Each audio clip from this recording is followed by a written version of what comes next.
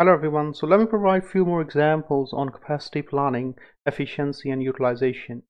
Okay, so let's look into this. So we're going to take a very simple example first from a classroom or for a lecture theater. And in this hypothetical example, let's say a classroom in any university has 60.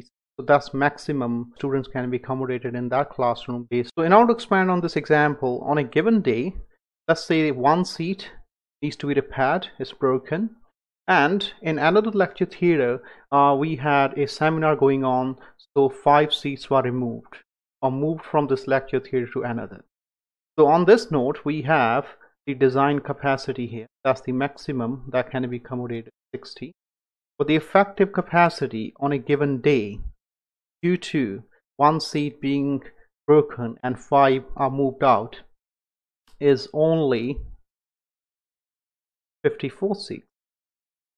So now we are measuring capacity in terms of available seats, right?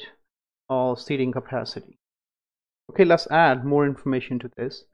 So we need this room to run our operations or for a course delivery, and the room capacity, in this case my resource capacity, is design 60 and 54 due to so when it comes to the how many students are processed, so that not only depends upon capacity, but that also depends upon the demand. In this example, let's assume that we have only 40 students enrolled in this course.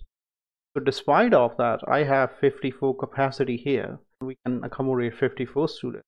So the demand is only for 40. So this is going to have an impact on throughput. So that's why for the example we were doing, the utilization was not coming same when you use time aspect, average utilization over time, over a period, or you use number of units processed. So that's going to be different. So let's explore that part from here. So I'm going to add a bit more information. So if you think about a room in terms of time, the room is available for 24 hours, right? Okay, so let's say in this particular room, let's say E001, we have several classes scheduled from morning to evening. The room is occupied for those several classes, let's say 7 hours per day. So the uptime when the room is used is only 7 hours. Otherwise, room is closed, it's empty because there's no class scheduled.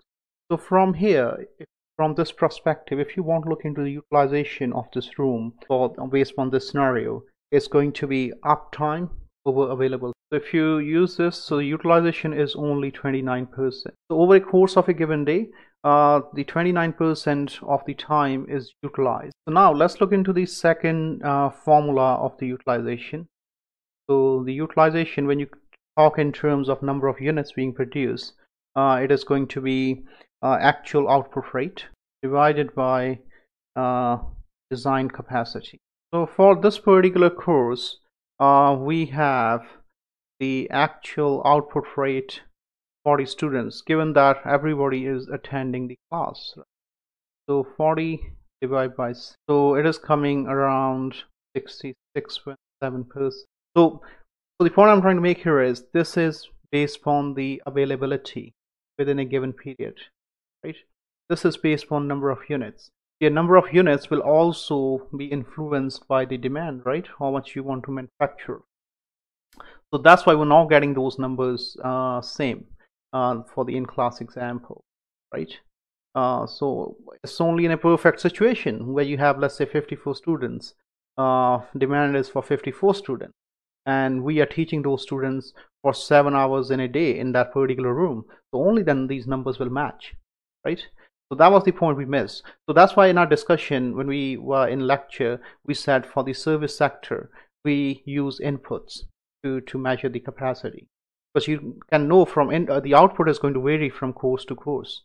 If I want to measure the capacity and efficiency of this room, the output will vary depending upon how many students are attending that course based on the enrollment, right? However, it's easy to look into the inputs because these are fixed, right? And so you can measure capacity from the input. So similarly, you can think about a fast food outlet. So let's say at Tim Hortons, you have 2 manned tills that you place an order, right? At a given point, the design capacity is 2 tills, right? And let's say during lunchtime, one employee is on lunch break. So during that period, the effective capacity is only 1, because one man till is closed because we don't have a resource to run that till, right? So now when it comes to calculating utilization, so you need to look into the average output rate, because the output rate will vary based upon the demand throughout the day, right? So demand is going to influence that. So that's why these two utilization numbers will not. Okay, so you may want to think about some of the examples, and if you have any questions, please bring that to next class and we can discuss that. And in next video I will walk you through one more example of capacity calculation. Thank you very much.